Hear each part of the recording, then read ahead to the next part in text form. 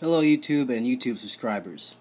Today I'm going to be doing a species profile on the Cherry Barb, also known as Punitius titteya, which that scientific name is likely changed since the genus Punitius is going through revision right now. They were formerly part of the genus Barbus, which went under revision. As a result, they got split up too. But let's go on to the Cherry Barb. Now, in my opinion, the Cherry Barb is the best species of barb there is available of the three major popular species, which are of course the tiger barb and the cherry barb and the green barb, which is commonly sold as the gold barb.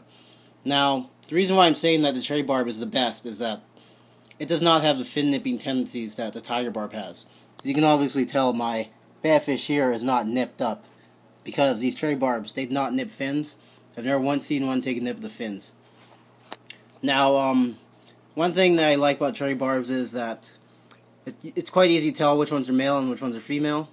Obviously, the males are these very red ones, while the females are drabber. Well, I wouldn't say they're drabber. They're not as red. The females, I say they're quite colorful, but they're just not as red as the males. Now, one thing I can recommend to you is that if you're going to buy cherry barbs, don't buy all males. Buy a mix of males and females. I got equal ratio right now. I got 3 males, 3 females, and the thing that's good about keeping them with that ratio is that you'll get to see more interesting behavior. Like right now, these two males here, the two largest males, they were displaying to each other, and that just adds excitement to your tank. So you get cherry barbs, get males and females. Now, the physical aspects of cherry barb is they're small fish. They don't grow any bigger than 2 inches in the wild. And the common length in the wild is actually 1 inch. And most aquarium specimens you're going to see are going to be the size of mine. My guys here, they're no bigger than 1.5 inches. They're low guys. And yeah, my finger just looks kind of giant because it's closer to the camera, but oh well. But they're good community fish for like 10-gallon tanks. And I got 6 in a 20-gallon. And since they're shoaling fish, I would recommend keeping them in a group of 6 or more. Personally, I actually wanted to get more cherry barbs. Maybe 3 more.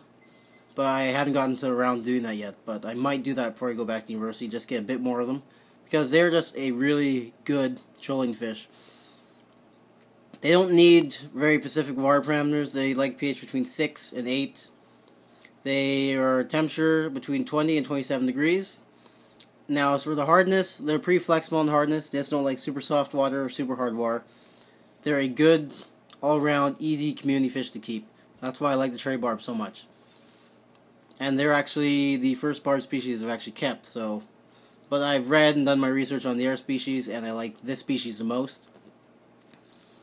The cherry barb is therefore easily my favorite shoaling fish that I've ever bought. I like them more in neon tetras, I like them more in zebra danos, I like them more in giant danos.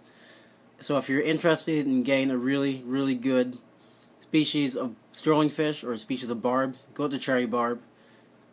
And I'm going to recommend that if you want to do some research on them, go to seriouslyfish.com or any specialty site. I'm pretty sure there must be a specialty site on barbs and breeding. And if any of you guys have bred these guys, please tell me about it, because I'm pretty sure that I've seen mine spawn in my aquarium without me doing anything real whatsoever.